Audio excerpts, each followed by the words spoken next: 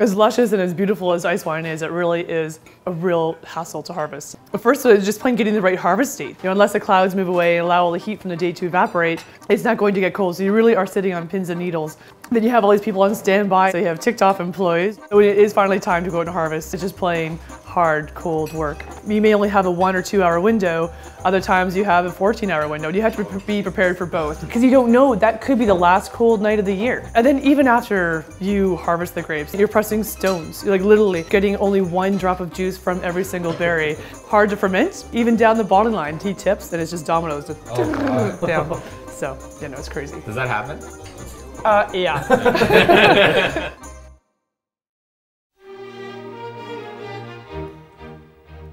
Hey everybody, I'm Adam. I'm Patrick and we're here at the Inniskillin Winery in Niagara. We're gonna basically be going on a bit of an ice wine endurance mission today. Yeah, I love waking up in the morning, having a big old glass of ice wine, so this is It's a Canadian tradition, I mean. Everybody knows that. Let's go in. Sounds good, let's do it. Hello. Hey. Thank you for having us. Oh, no problem, nice to have you here. This is Debbie. Okay, now I know it's Vice magazine, so keep your conversations coming. We're the fancy crew. We're the nicest scumbags you'll ever meet. Yeah, We're very proud at Inniskillin to be known around the world for our ice wine. We're in over 85 countries. But the most important thing, I think, to share with people is the fact that it is a grape that's harvested naturally frozen on the vine. Legally, it can be ice wine only if this grape was picked at -8 or colder. If we were going to pick tonight, we would have to call this inspector to come and tell him where we're picking, what the projected temperature will be. And we jokingly call them the ice wine police. Ice wine cops, yeah. yeah. So, Oh, we've seen that show. Are they armed? Or? when we started to make ice wine back in 1984, we were conscious of the fact that we didn't invent it here in Canada. The Germans did in about 1794. So what we have in front of you here is some Vidal grapes. 80% of ice wines made in Canada are from Vidal. Cheers. Okay, so Big grape patty. okay, so try the grape. Do you see how you're still chewing the skin? Mm-hmm. That's the secret to why Vidal makes such a great ice wine. The thicker the skin, the longer the grape can stay on the vine without rotting. And I have to tell you, you're the first 2 people I have ever tasted ice wine grapes with that clink the grapes. So thank you. That's very special. That's why we get paid the big bucks. Yeah. Cheers. Nice to have you here, Patrick and Adam. Here's to ice wine. Best breakfast ever.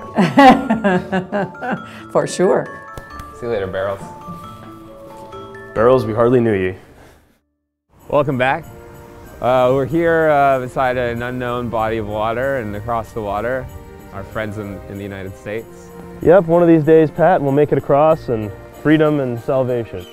Until that day of salvation, we're here at the Reif Estate Wineries. Oh, and what a gorgeous place it is. And we're gonna have more ice wine, I presume? I hope so. You didn't drag me out here to have regular wine, did you? The key to ice wine a lot of times is having a thicker skin so that it can last into the winter time. Just like being successful in real life.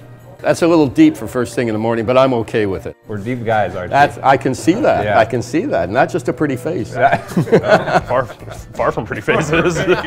I like it. We have a lot of German winemakers. When they came over, they said, my God, we can make ice wine every year. They said more like, mein Gott. Mein Gott. I like it. So with ice wine, we have a creamy texture. The German winemakers found that when they were making ice wine, they could get that creamy texture a lot more than what you get in a German ice wine. And that's because it's so cold here, okay? Because the grape is freezing and thawing and freezing and thawing, and every time it freezes and thaws, it gets a little lesion in the skin, and that flavor goes into the center of the grape, and then by the time they're ready to crush, the sugar molecules polymerize. Damn, Archie. Pretty heavy. Pretty right? heavy. Pretty Archie, heavy, I know. You're blowing my mind. I'm sorry about that. I'll get it back after though. Don't worry, okay? Pick it up on the way out, or? Yeah, that's right, that's right. We'll have you back for our mustache tour video. There we go. That's it. I like it. After drinking ice wine all day, we decided to go over to the flat Rock Cellars and see what other kinds of wine Niagara has to offer. I don't know if you guys are spitters, but... we've been... No, we're not.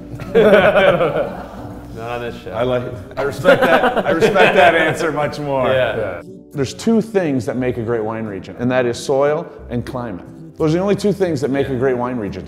Nothing else matters. You know, the people, we're all transferable. We've got French winemakers making wine here. We've got Canadian winemakers making wine in Burgundy, right?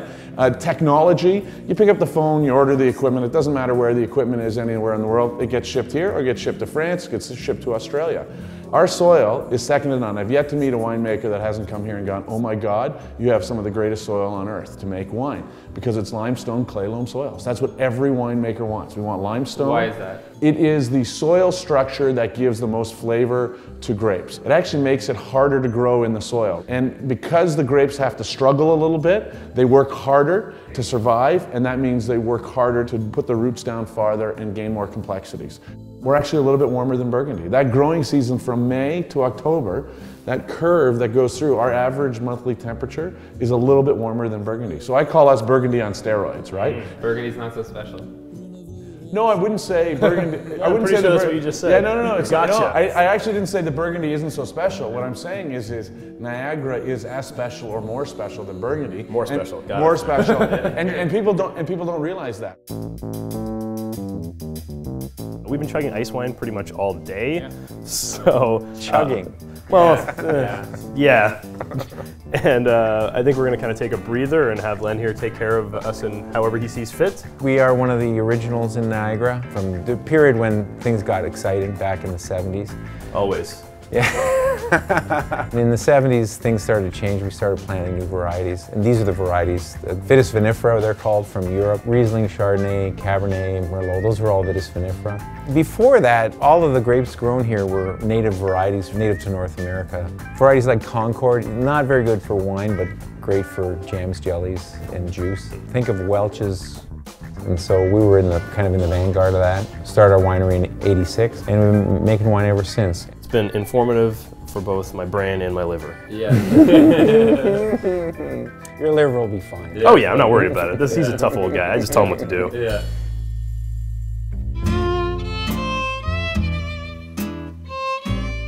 All right. All right. Welcome to Sue-Ann Staff Estate Winery. Yeah, boy, you got a bell there, or are you just happy to see me? I got a bell here. Not happy to see me. Trying to get a good rhythm going. Oh, there we go. Okay. And we're gonna go have lunch. Yeah, I'm excited to see it. It's apparently. There we go. There we go. All right. Okay. Good. Yeah, loves cameras. This actually is my wine shop. It's also my kitchen, and that's the idea. All the best parties are in the kitchen. I want people to come in, put their elbows on the table, relax, and have a good time. All right. Some of our homegrown and house-cured prosciutto. And try the Vidal and try some other ice wines too. I think it's going to be. Oh, this is fantastic. I guess what gives me my claim to fame for ice wine is that I was the winemaker at Pilatory Estates for 10 years and winemaker of the year, and twice proclaimed as one of the top 4 women in the world in wine.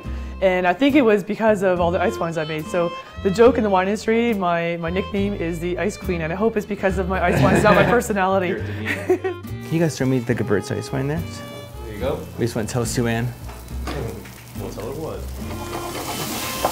For lunch today, we're just going to have this very simple, sort of a couple of variations on duck. So I think paired with the ice wine should be fantastic. If you were to go out now and say, we had duck breast for lunch and we had an ice wine with it, you'd be like, that's just crazy talk. That just doesn't happen. We'd usually think of ice wine as being a dessert wine, or something you'd have your cheese course with Roquefort cheese or some type of blue cheese. But this is a main course with duck and onion. You really can, with the right pairings, take ice wine through all the different courses.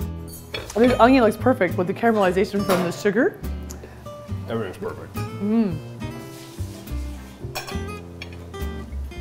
Fabulous. Which course is next? Unfermented ice wine sorbet. I called up Magdalena from the Wine Council and I said, who's picked ice wine? Because I need some juice. This is coming from Stratus Vineyards and it's 2013 Semillon, straight off the press. Do you have many clusters of grapes for Forsaken for your ice wine sorbet today? More sorbet, Substantial. my man. More sorbet. Considering every berry gives you one one drop. That's what I'm saying. Yeah, there's about 100 clusters, I think, right here. So, do you actually go for like a true float and do the sparkling ice wine with it? What do you think? Yeah.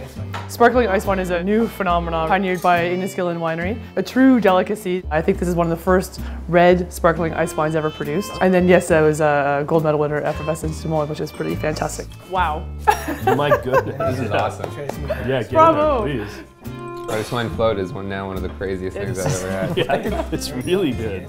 So we have one more course to go, yes? What's coming up next? An apple crumble. Oh, amazing. I think with your Riesling, this would be fantastic with it. The 2007 Riesling ice wine. So this is potentially the sweetest ice wine you've ever tasted. It's a 28 in sugar code. 2007 was a hot, dry year, so the wines were really quite ripe. This is all from this property here, so with being in the 20-mile bench area, we have some really great mineral characteristics to it. And so it's actually going to be kind of neat with the charred elements and the charred sugars and stuff will be neat with the aged complexes from the wine as well. So again, you know, bringing the life of the wine into the different components on the plate. Okay with this? Who are you? To think that we've had a 4-course meal really, all with ice wine, and not once have we gone for the water glass. The wine has done the job. It's cleansed the palate. It's kept it intriguing, kept it fun, kept it interesting. If we'd been looking for water to cleanse the palate, we know that the wine wouldn't have done what it was supposed to do. So, cheers. Cheers. Cheers. Thank you for coming to the old family homestead.